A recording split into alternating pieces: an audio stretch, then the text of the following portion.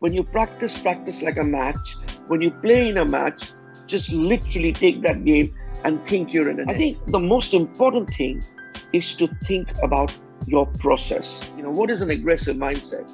You've got James Anderson bowling at his best, swinging the ball, moving the ball on a green top wicket. Aggressive there is understanding where your off stump is, understanding where your methods are, understanding where you're going to score runs from him, or how will you bat against him.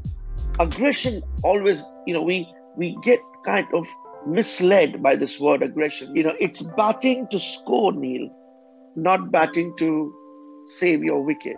I think you must fail. You will fail. You play cricket for yourself. You play cricket for your team. As long as you're honest, as long as you love the game, and as long as you're giving your best, that's it.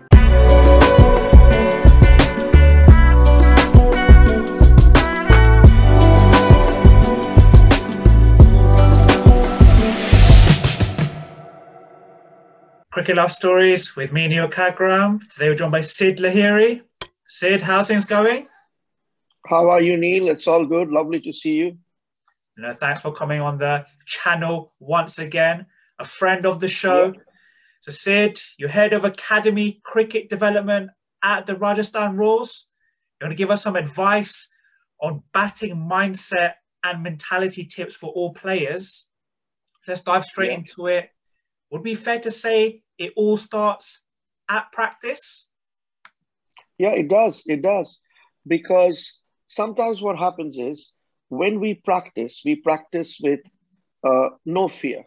You see, the challenge of batting is that when you're batting, you will have to get out. You will get out. You will make a mistake. You can't just, remain not out all the time. That the game doesn't evolve like that.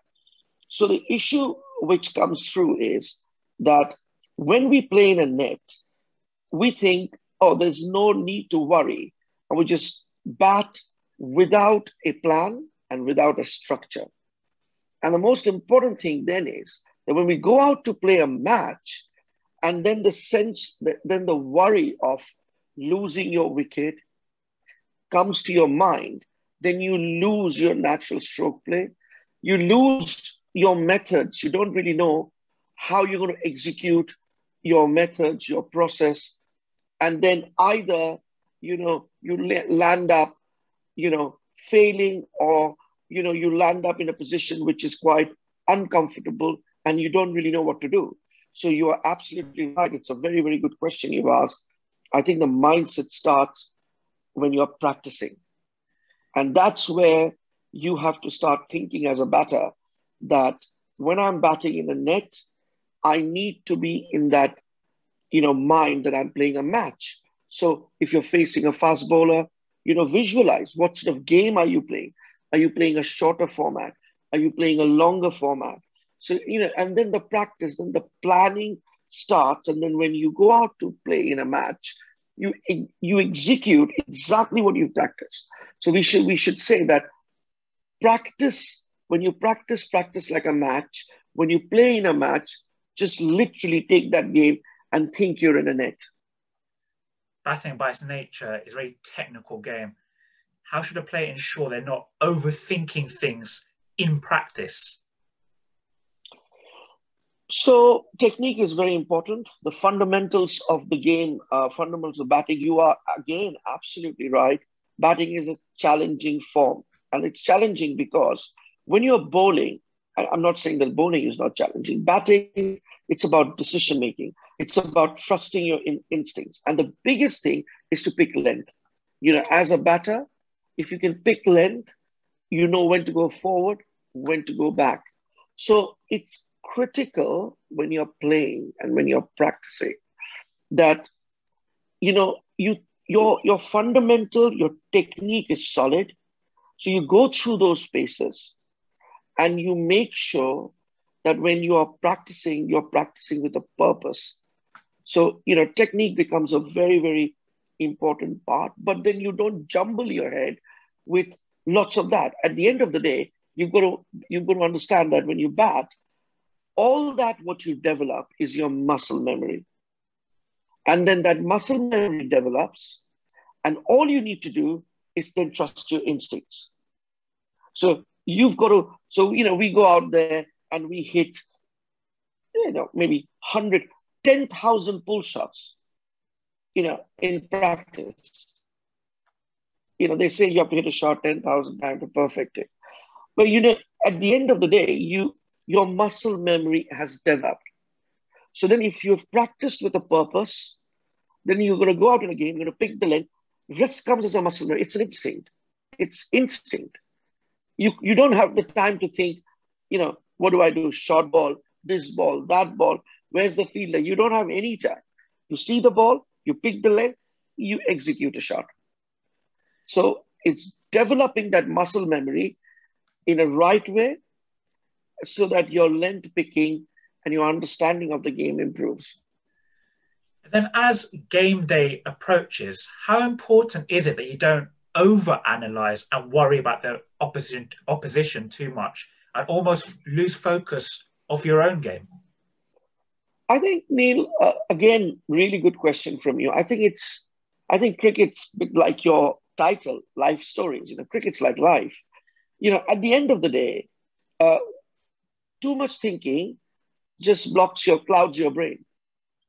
When you bat, if you think about performance, if you think about the bowler, if you think how your runs are going to come, the first thing you will ignore is to watch the ball. And then after watching the ball, executing a shot.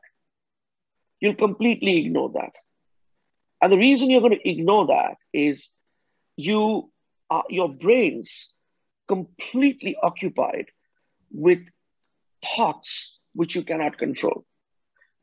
Imagine if you were going out to bat tomorrow and you didn't know, let's talk about the England-India series as well. Today, Rory Burns got out 5th ball. Night before, I don't think so he had any idea that's going to happen. So for him to think about Jasprit Bumrah and all of that, doesn't really add up, because at the end of the day, he's going to go out there. Batter has to go out there and execute. So the most important thing, however simple it looks, is watching the ball. If you watch the ball, your instincts will take over. If you do not watch the ball, you will start thinking of things which you cannot control. And then players, whether they're an IPL player, test match player, or a young player in an academy, we're all humans. How should a player deal with nerves? So again, a bit of nerves is not bad, because that brings out the best in you. But I am big in advising to junior players who are coming from our academy in one particular thing. We are becoming increasingly a result-oriented society. And that worries me a lot, because, results are not in your control. You're running this wonderful channel. You don't know whether it's going to be the biggest success or whether you're going to fail. I think the most important thing is to think about your process. How you're training, how smartly are you training? Now, I'll give you an example.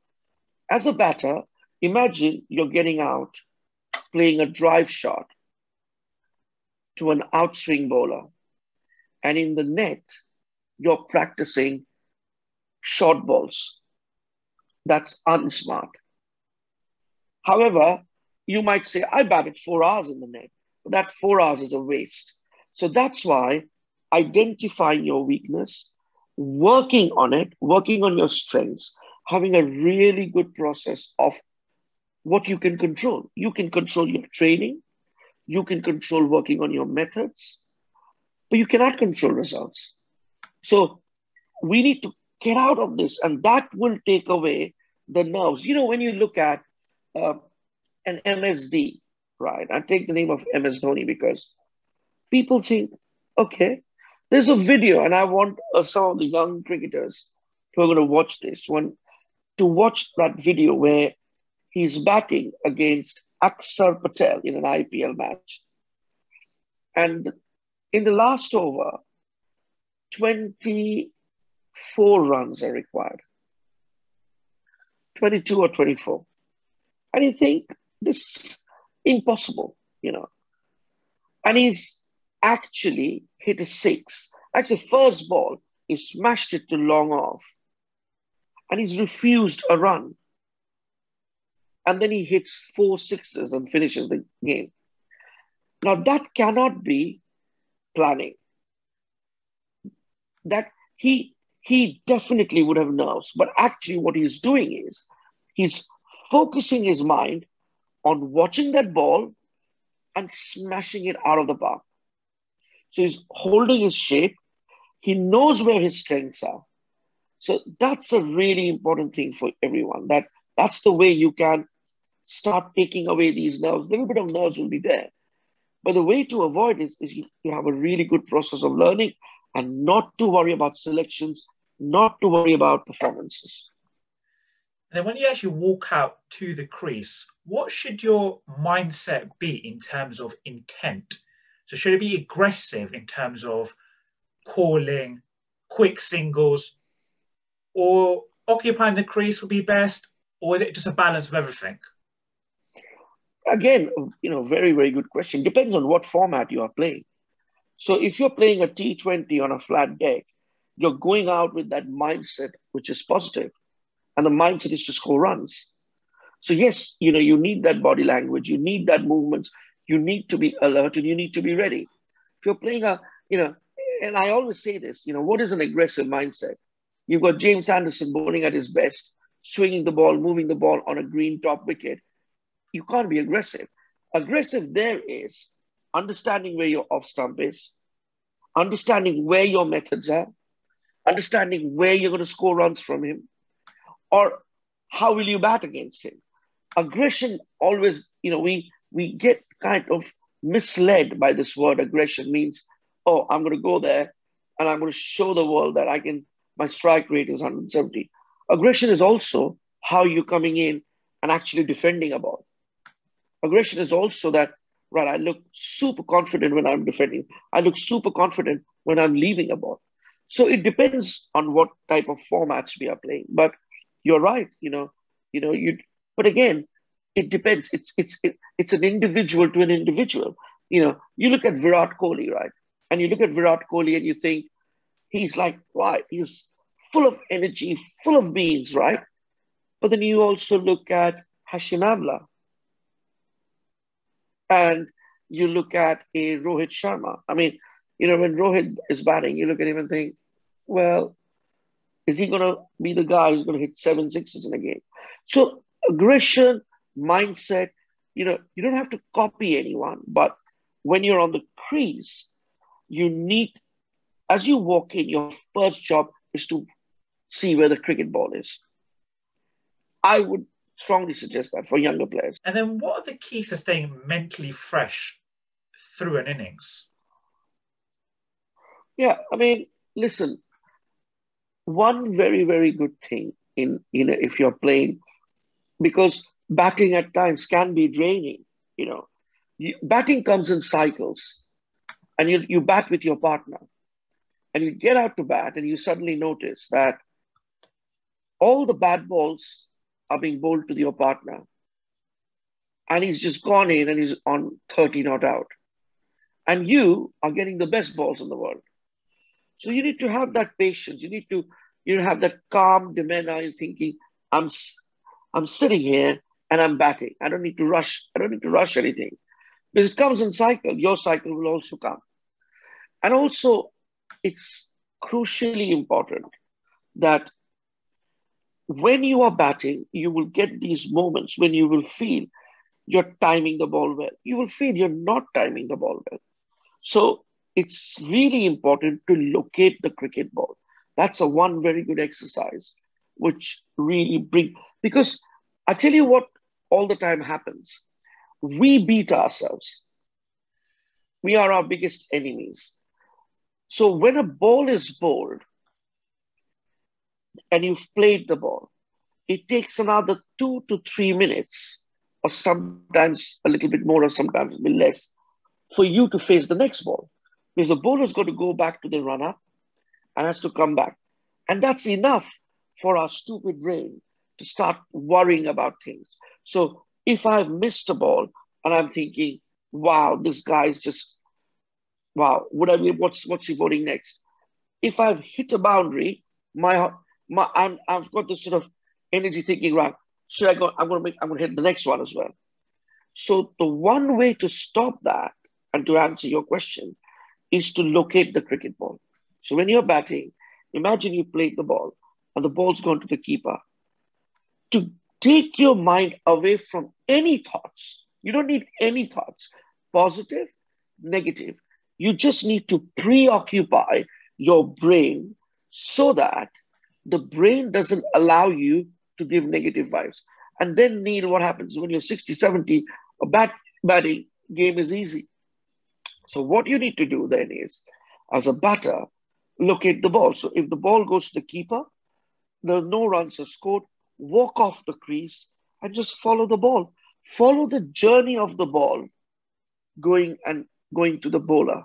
So if it's a longer format, keeper will throw the ball to first slip. First slip will throw the ball to second slip. Second slip will throw the ball to third slip. Third slip might throw the ball to backward point. And this is the journey of the ball till it reaches the point when the ball's thrown and the ball's now going straight to the bowler's hand. Now, when the ball's gone to the bowler's hand, you've been standing relaxed and you've been following that. Now you don't have any more time to think about anything because you've got to get into your crease, settle in and wait for that bowler to come in and bowl.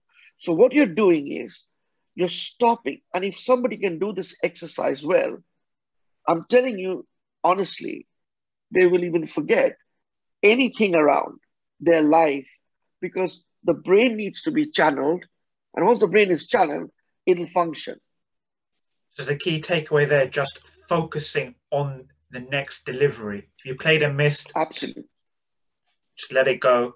Absolutely. Focus on the next ball. Absolutely. Yeah. Who cares? You could nick off and someone drops you. It's not your fault that someone's dropping you. Listen, never as a batter should you think how well I'm batting. Because when someone scores 100, we don't say, oh, this was an amazing 100. And when the same player scores another 100, we don't say, oh, this is a rubbish 100. It's people who say that. On the stats, in your career stats, it'll say 100. It won't say, yeah, it's 100, but he gave a few chances. They won't say it's 100 and he didn't bat well. No one's going to say that. And then again, from a mental perspective, how should a player look to construct an innings? I.e., should they choose which bowlers to score off, etc.? Any tips you can give youngsters? I think the first tips I will give to younger players, if they have any aspirations to sort of play at a higher level, work on your technique. Because that's the first fundamental. You can't play at a top level, or no matter any level, with a very conservative technique and faulty technique. So work on it as a younger player.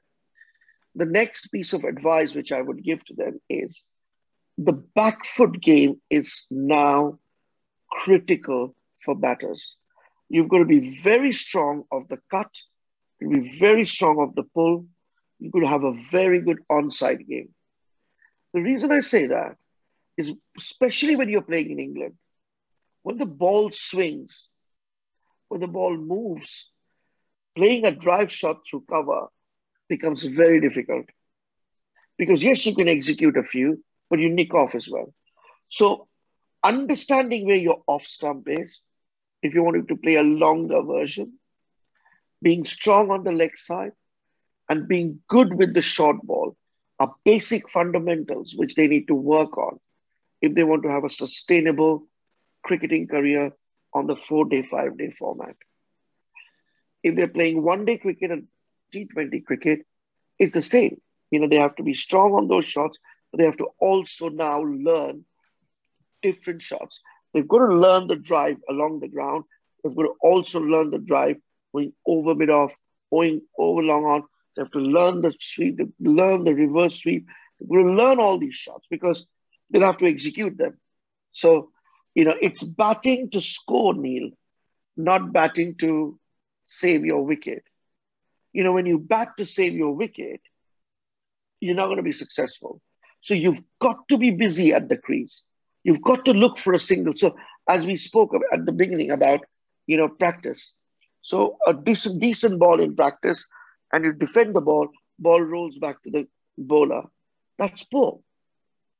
No one's interested in how good you look. Same ball, you've defended with soft hands and dropped the ball in front of sort of, squarish cover or something, and you've taken a single. That's smart training. So when you're going out there, you're rotating the strike. You're not just stuck and facing the best bowler in the world 6 times. You will nick off, boss. And then you touched on this earlier in the chat about failure, but I think it's worth diving a bit deeper into the topic. Like in our game, it's almost seen that if a batsman doesn't get 100, it is a failure. What tips would you give youngsters in terms of, dealing with that aspect from a mental point of view? Well, I think you must fail. You will fail. And the simple equation for that is, let's pick the 4 best test match batters.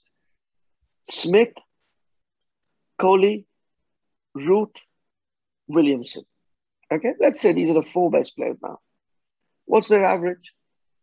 50 plus. So that tells you if they played 100 test matches or they played 50 test matches and they're averaging, if they were averaging 50, means they've not scored in every game. Otherwise, their average would have been 150. So you will fail. What is important is, and that's the challenge for coaches. That's the challenge for the players. When it's great, everyone's happy. When it's not great, people are not happy. The fact remains, cricket can't be your life. There are other things in life as well. It's just like a job. I'm coming here, having a discussion with you. At this moment of time, if I start thinking, how many people will listen to this? Who are these people who are going to listen to this? And my next thing is, wow, what happens if suddenly Shane Warne's listening to this? Or Kevin Peterson is listening to this? So straight away, I'm bringing in things which I can't control. And I'm bringing a lot of fear of, am I saying the correct thing? It's not for me to judge. I have a job.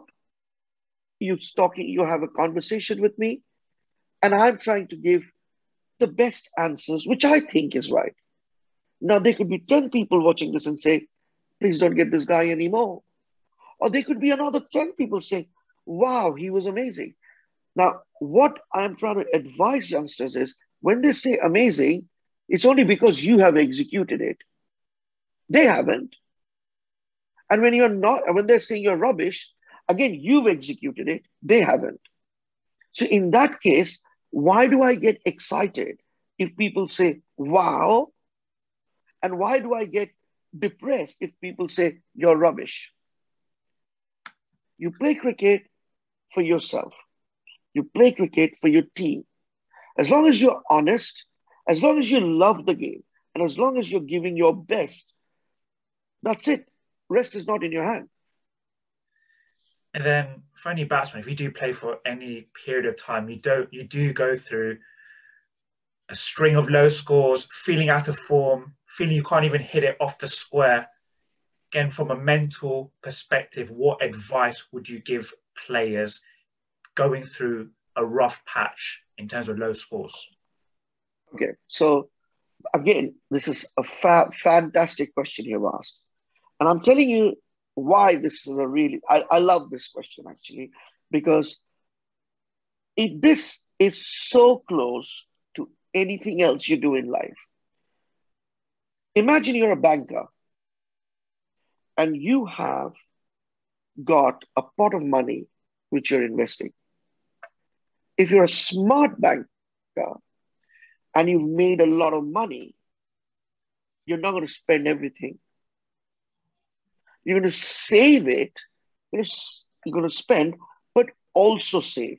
Reason being, you will always tell yourself that there could be a time where I could have a really bad slump. So when that slump happens, I should be protected for that slump. Same in cricket. When you bat well and you go, oh, 30, 40, 50, 60, be greedy because you do not know when your slump is coming. Now, if you go out there and score 440s, right? 40, 44, 43, 41. I promise you, Neel, then you would have played like a champion, right? No one will remember you. But if you play 300s and you have a bad slump, people will tell you, well, hang on a minute, he's out of form. We know that this kid can score. So first advice, when you get set, bank it. This is your bank account. Score as much as you, don't give it away because you're having a great period. 2, when you're in form slump and you want to work on your technique, first you need to see what's happening. Where are you getting out? What are the mistakes you're making? Has your setup changed? Has your backlift changed? Are you doing anything which is technically at fault? Then you've got to work on it. If not, simple thing again is to go into the nets and focus that every ball's coming and hitting your bat. Because what happens is, when we are in form, we see the ball coming out of the bowler's hand. We see the ball travel. Because we are in such good form, we then make the judgment, right? That's going to be short. I'm going to punch it. That's going to be full. I'm going to drive it. When you're in a slump form, that timing sense goes. So the instinct sense goes. So then what you need to do is go back to basics. Watch the ball right to the bat. So that means you're going back to your kindergarten days, right? I'm watching that ball. And the moment you're doing that, watching that ball coming in, hitting your bat, you regain your timing and everything falls back. And then if you watch on TV and an elite player smashes 100, you hear the commentator say he looked in the zone. Is that just another way of saying that he's mentally balanced through that innings? Absolutely. Absolutely. When they say that, all they mean is he's gone out there and he's got grips of his batting, and now he's in that sort of mental space where you've got to get him out. Most of the time, we get out as batters. When you can get to a point when a bowler has to get you out, that's when you're a champion player. Sid, it's a fascinating topic. Before we end it, what is your best piece of advice on the subject for a young player perhaps watching this? Well, firstly, please do not worry about results. Please do not worry about selections. And I'm telling this to the students, young players, also their parents. None of this is in your control. Work on your game. Love the game. Respect the game. And the first thing to understand in this is, it would never be a level playing field if you as a batter turned up and scored 100 every time. So it's but natural that you're going to be out. It's but natural people will get you out. That's fine. That's fair. There's nothing to lose on that. As long as you go back and you understand where you're making the mistake. And if you don't, go and discuss with your coaches. You don't need 1,500 coaches.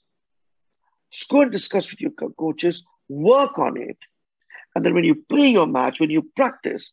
So I'll give you an example. If you're playing a lofted shot and getting out, go into a net and say to yourself, right, I'm going to bat 30 minutes today, and I'm not going to play a single lofted shot. That's where you're improving. The greatest cricketer of all, Sachin, did it. When he was driving and nicking off in Australia, he scored a double hundred where he did not play a single cover drive. Now that's the discipline we need in the mind that, right, I've got it. I'm now going to really make it count. Sid, perfect. Thank you for your time today, and all the best for the months ahead. Neel, well done again to you. I've been watching all your interviews. I'm very glad that I started. We both started pretty at the same time, early days, and I see you growing. Well done, mate, and thank you for inviting me. And I hope, people and young players especially enjoy this and look forward to speaking to you again. And good luck to you and all the best. Thank you, Sid. So Neel Khagram, Cricket Life Stories, Sid Lahiri. Thank you.